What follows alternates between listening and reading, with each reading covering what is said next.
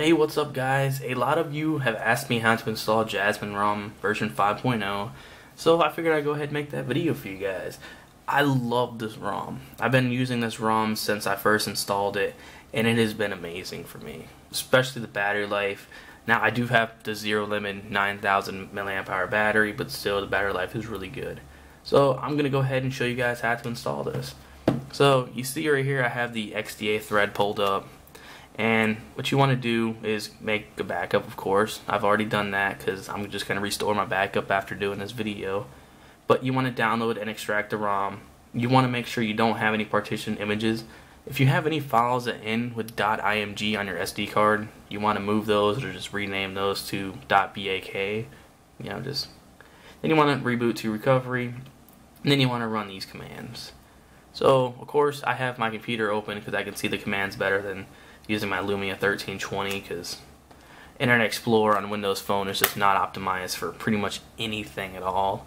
But I do have this for sale on Swappa. If you guys are interested, I will leave a link below to that. So there's that. That was a little bit of product placement from just me, I guess. So basically, just download the ROM from the link below from the XDA thread, of course. And then what you want to do is you want to go to your downloads folder using ES File Explorer. I find is the easiest way. So there's that. But once you find Jasmine ROM, you just want to long press it. Then you want to hit a little more, and then you want to hit extract too. And that's pretty much it. So you're just gonna extract the ROM. It takes a little bit, but you will get these files right here. What you want to do is if you long click, and then you just want to check all these, and then you can hit copy. And that's all I did. I hit copy, and then I moved them to my internal SD card, and then you see them all right here.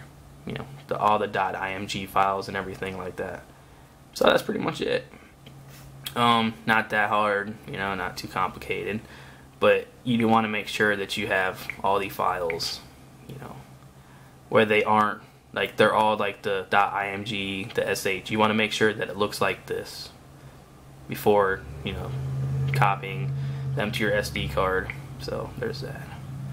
But let's go ahead, and if you have your phone turned off, you can press volume down and power, and then when you see the LG logo, you can press volume up and power really quick to get into recovery.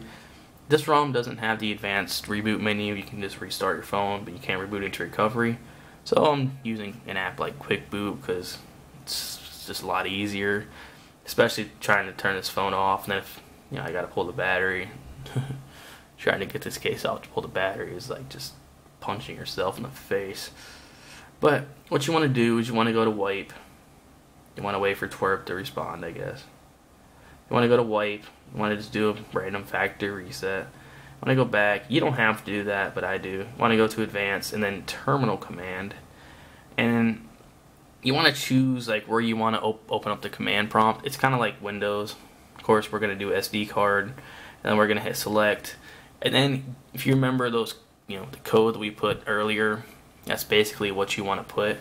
So I'm going to put CP, which change path, and slash SD card. And not sure how well it's picking on camera. Let me zoom in a little bit. That way you guys can see it maybe a little bit better. And then slash install ROM .sh. Make sure you guys can still see that. Then you want to hit space slash sbin and then slash. So you want to change the path to that. You want to hit go, and then you want to hit back to get this out of there. It bothers me that it doesn't take care of that for you, but you won't notice anything like until you actually hit the install. But then we're gonna do chmod, if I spell it right, chmod. It's kind of hard to do this behind the camera, I'm sorry.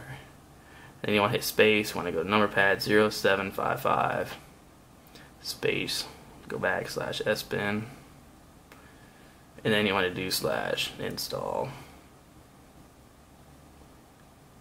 And then you want to do ROM. I accidentally hit the number pad. No, don't do that. om.sh. And then you want to hit go. Then we chmodded that. And then basically you want to go back.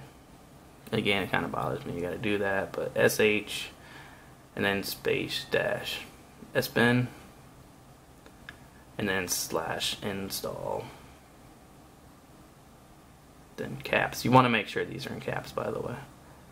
You also want to make sure you don't hit the number pad, because you know, .sh, and this is going to run the install script.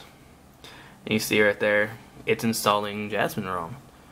So I mean, yeah, I mean, if you see like the command prompt, you're gonna be like, oh god, I'm kind of scared. But if you just follow the code and everything, it's honestly not too bad.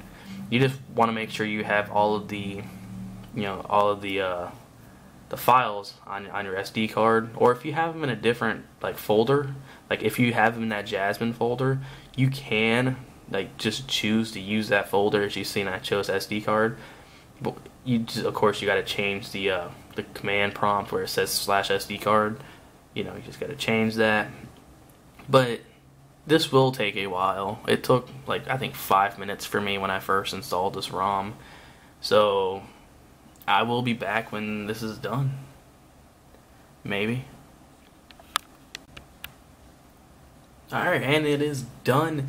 Now, it will say that it ran out of space, like a couple lines like way up there, but just ignore that. Just let it keep going. It installs the modem, the kernel, radio, everything, and yeah, once it's done, you'll see this line at the bottom again, and then of course you can just hit exit, because you know we don't need that. Actually, just make it easier on yourself and hit reboot, because you know it makes it easier on both of us. Gonna zoom out a little bit. Now this is a fresh install. It probably is going to take a little bit to reboot, but this is only the stock base. Just a little heads up. This is completely stock, but it is rooted. You are going to want to download the 5.11 update, which is the one that I was running, which adds, you know, all of the fixes. It removes all the bloatware. It has the split window, of course, but that's a stock LG feature. But it has it turned on for all apps. And yeah, it pretty much fixes everything from this build. But you do want to boot into this first before, you know, installing that. But you want to dirty flash that. So all you want to do is wipe the cache and Dalvik cache, and then install the 5.11 update, which I'll show you guys after this is done booting up. You will get the Verizon boot animation. Oh, they didn't show it this time, but I'll show you guys after we reboot. Alright guys, so the phone has booted up and I connected to my Wi-Fi because you see Verizon is kinda slow, so there's that. But I did download Quick Boot. Let's see, find it in here. Waiting for it to install, I guess. Don't show again, no, go away. Okay, so yeah, it's installing. Because there is a problem with this ROM where you cannot boot into recovery with volume down, power, and then volume up and power. So, but the good news is that this does have root, so we can go ahead and go to recovery. But in the same XDA thread that you find 5.0, you will find 5.0.11, which is the update to this, and it fixes like everything wrong with this. It removes all the Verizon bloat crap. It adds all apps for multi-window, adds a bunch of tweaks that he's put in himself. And by the time you're watching this, if there's any update, you can also follow this same exact method for the update. So this will work for any update after 5.0, as long as it doesn't say like 6.0. Anything with 5.0 first and then like the other number, this will work perfectly fine. You just want to go to wipe, Dalvik cache, and then cache. Then you want to slide that over. It doesn't take too long. You want to go home or just go back. Then you want to go to the install and you want to go to your download. Mine is on the external or the internal. So I'm going to go to my downloads, and then you see Jasmine ROM version 5.0 there. But there's also, you see I love Illusion ROM on my Verizon G3. I just love it. But you see Jasmine ROM version 5.0.11. Now, say he releases an update, say tomorrow, and it's 5.0.12, you can use this method to install that as well. So, also, if you have any other kernels that you want to use, you should install those now. But you do want to boot into the stock-based ROM at least once, completely before doing this. And then you go ahead and reboot system, and that's it. You're now running Android 5.0 with LG's custom software. And if you have any questions or I was too complicated or something, just let me know and I'll try to explain it better. But for the first one, it's the main part. You just want to make sure you put in those commands properly, and after that, make sure you boot into it at least once before doing anything to your phone. And then after you boot into it, you can go back into recovery. They say that it's best if you do a factory reset from within settings, on the stock-based ROM. But it's okay. You don't have to do that. But that's pretty much it.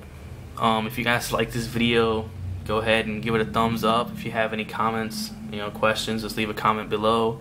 And yeah, I'll see you guys in the next video.